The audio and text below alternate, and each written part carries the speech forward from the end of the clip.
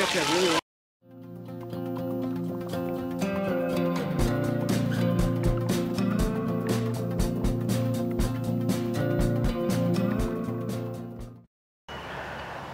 Hey folks, it's Mike. I'm back at Assiniboine Park, and this time I've set myself a bit of a challenge. I'm going to switch from digital to analog. That's right, I'm going to shoot with some film. In fact, this is the only canister film that I've got, and I've had to choose between 3 different cameras that can accept this type of film, 135. It was a choice between the Canon EOS 300, built in 1998, the Canon T7, yeah, let me try this one more time, Canon T70 built in 1984, and the Canon FTB QL built in 1971. And the winner is the Canon FTB QL.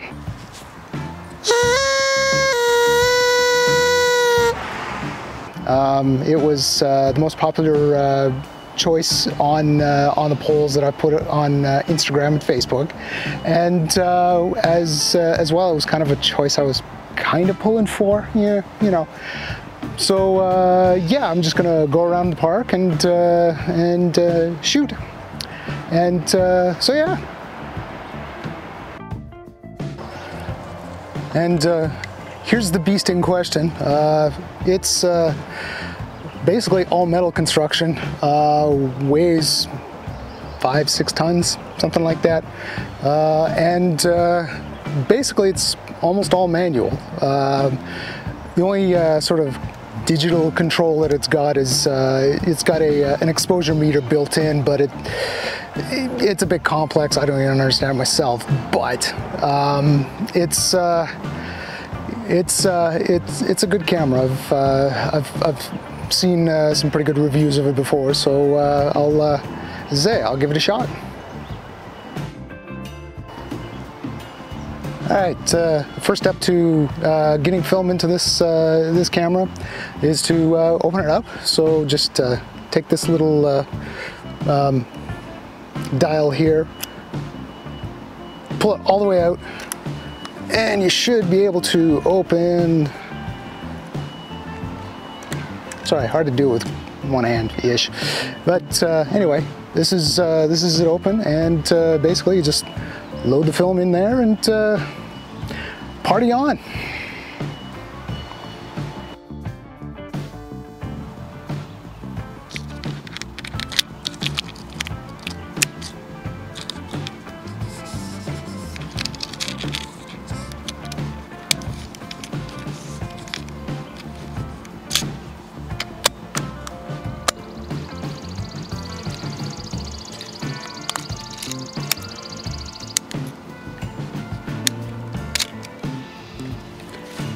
All right, it's all set.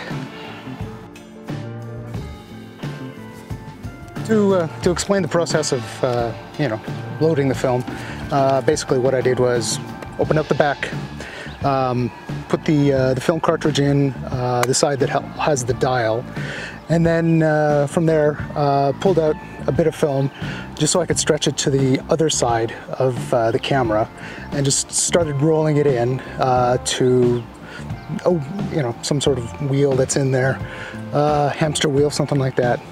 And then basically pulled this lever here, which is what you use to advance the film, and then press the shutter on top of here, just to sort of start the process of allowing you to take photos. And well, it's 24 exposures that's on this roll of film, and once it's done, I'll take it in to get it processed. What I'm actually going to do is there's options for just processing the film, you know, developing it and getting it cut into strips of 4. Which is the option I'm choosing. The other option is to get it developed, scanned, and printed which is an additional expense to it, which I'm not too concerned with, but because I want to be able to take the photos that are scanned, and then I'm going to basically take that into Lightroom, make adjustments, do the usual photo editing. So yeah, and I should also thank Dawn's Photo, because they're the ones who sold the film to me. It's a great place to go, great people, and they're also the ones developing the film. So Dawn's Photo, go see them if you're in Winnipeg.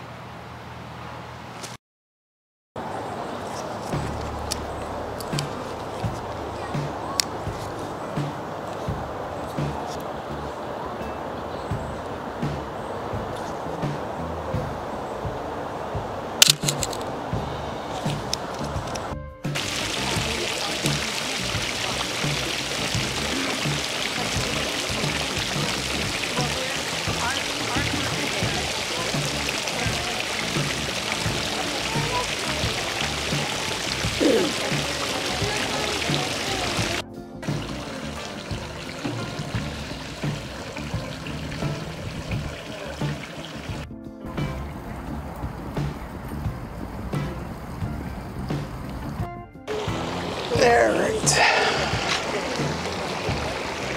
See if we can do this.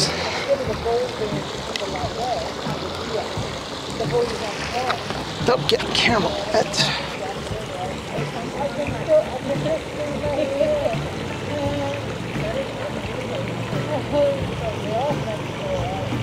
There we go.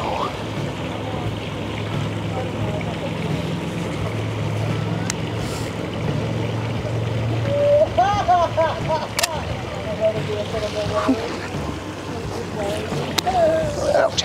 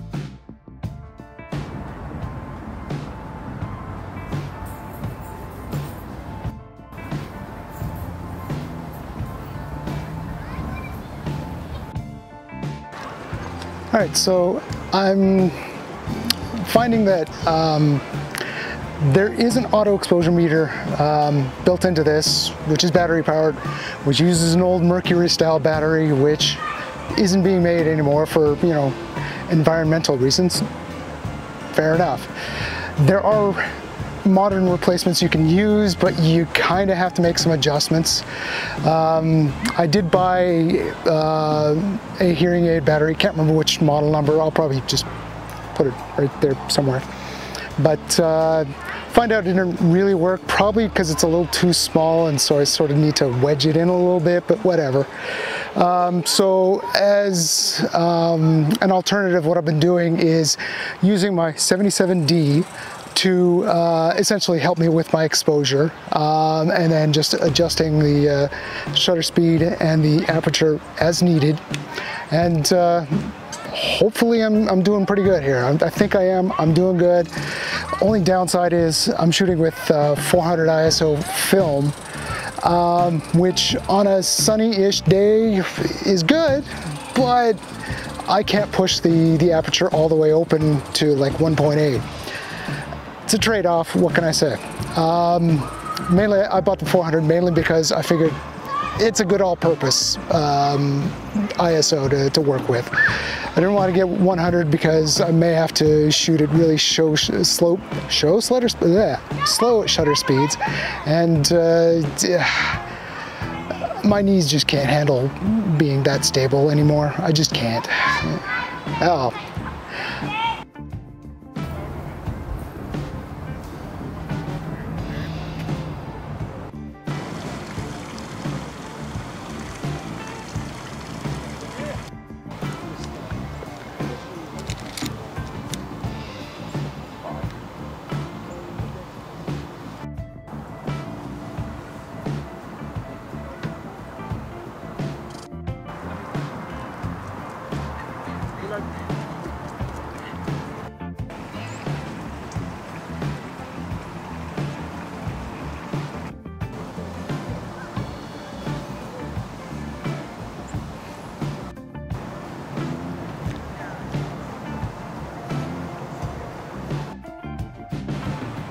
Anyway, as you can see, the little numbers here closest to the body itself is the aperture. This dial here controls the shutter speed, and there's also control here to set the ISO for the film. You can, come on, get in focus, jeez. Apparently my camera does not want to work with me. But anyway, what you do need to do to advance the film is just to do that, and then when you're ready to shoot, just switch that down, and then you can press the shutter.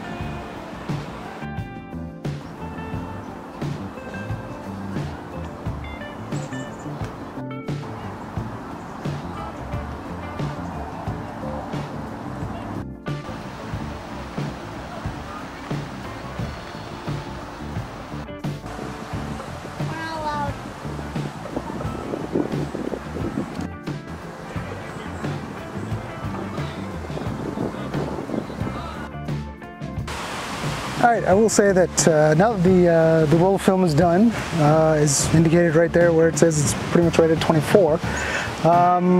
At this point, you'll have to rewind the film so that you can actually, you know, go send it in and get it developed. I will say that, you know, with film, you have to be careful. You don't want to open the back of this sucker up to expose the film, because you ruin it, and you don't want to do that. Especially when you're paying, you know, money for actually buying the film and money for actually developing the film.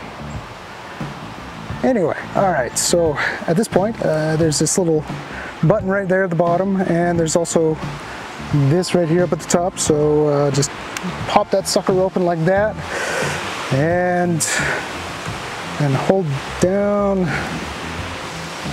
button there, and then start rolling. And of course it would help if I actually started rolling the right way.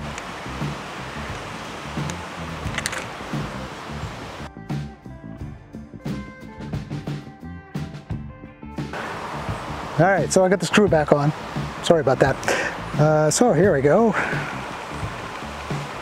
And theoretically what should happen is that the counter there, down there at the bottom there, showing you how many exposures you've shot, should decrease in value until you reach the end. So, and yeah, sorry it's not really in frame, but I'm trying. What can I say? So just do that and keep going. And okay, it feels like it's really loose now, so theoretically should be rolled back up. Should.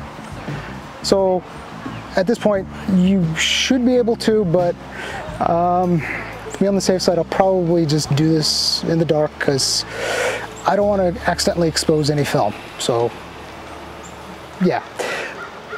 So I guess at this point what I'll do is throw it to the studio. Back to you, Mike, in the studio. So as you can see from the setup I've got here, I've got well, a borrowed 6D, my wife's of course, with her 100 macro lens, and in terms of shooting the film itself, I've got basically a little sort of jig that I've created out of cardboard and tape to hold the film in there, and behind it I've got a Godox LED light to give it plenty of light, and just a little, you know, something on top just to sort of keep things stable. It's a bit janky, yeah, I know, but it works, you know. I mean, you don't have to go all sophisticated and get, you know, some sort of film holder and, you know, shoot up against a, you know, a big light table and that kind of thing. But yeah, I mean, it works for me.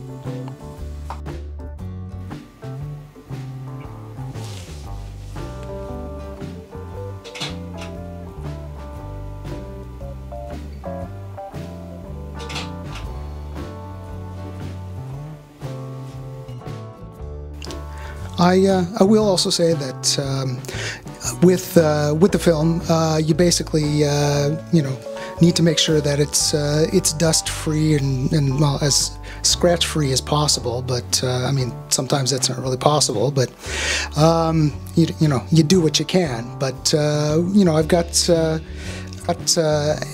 air blower and a microfiber cloth to wipe off the dust from the film. You know, as I say, so I can get as clean an image as possible. And as you can see here, I've got the film all lined up with the camera pretty much, and I've got the macro lens set up to, you know, shoot as close as it can, which probably is about, yeah, I'll say 7-8 inches, something like that.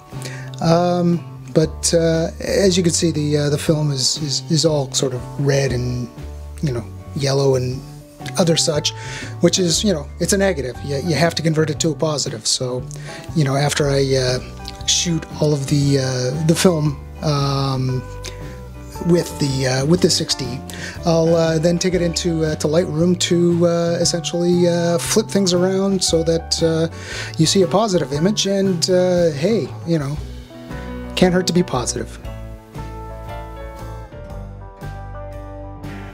All right, well, I will say that when you are shooting with film, don't open the back of the camera. Basically, that's the one most important rule you have to learn about film photography. Don't open the back. Otherwise, you're going to get exposed film, which is useless. You won't get anything. Just this.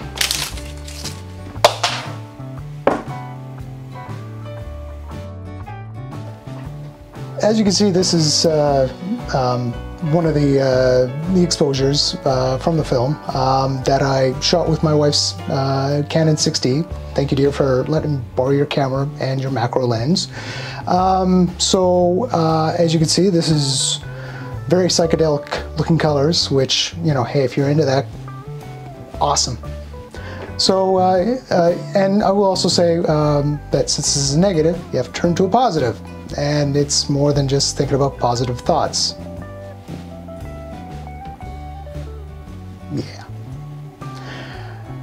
Anyway, at this point, all you have to do is take the tone curve here that you see, flip it right on its head. And that's closer to what you want. You still do have to make some more adjustments just to, well, as you can see here, get rid of sort of the teal color from this image. So yeah.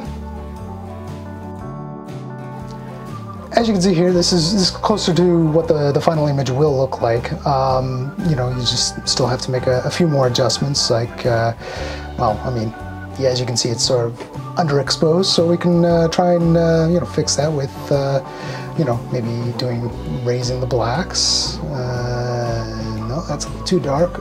Wait a minute. Oh, that's right, I forgot. You have to sort of think the opposite.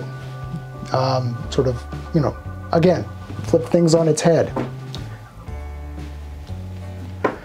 So yeah, in terms of say, if you want to brighten an image up, usually you go positive, but you know, you kind of go negative this time. So yeah, at this point, say with the blacks, you drop it. Instead of plus 26, minus 26. Same with the exposure. I mean, you go say plus 35, plus 44, or 0.44. Yeah, it's gonna look dark, so you go the other way. I mean, don't go too far, but yeah. Anyway, as you can see, this is pretty much the final image. I may make a few tweaks after, but yeah, it's looks pretty good if you ask me. And well, you are asking me, so yeah. But I mean, like the adjustments I've made, I've, you know, dropped the shadows, which really raise the shadows, raise the whites, which actually drop the whites. Raise the contrast, which sort of raise the contrast. Yeah, I know, it's a little weird. You know, other adjustments like, you know, adding some more sharpening. Since I shot at ISO 400, I, you know, added some noise reduction. And I also added some masks to sort of give it a vignette right around here. Brightened up the path, and also brightened up this deer statue. Not a real deer, because, you know, they move. You know, real deer do move. You know. But yeah, I mean, I'm pretty happy with the result, and what can I say? I like it. I suppose at this point I'll throw myself back into the past and back at Assiniboine Park. So back to you.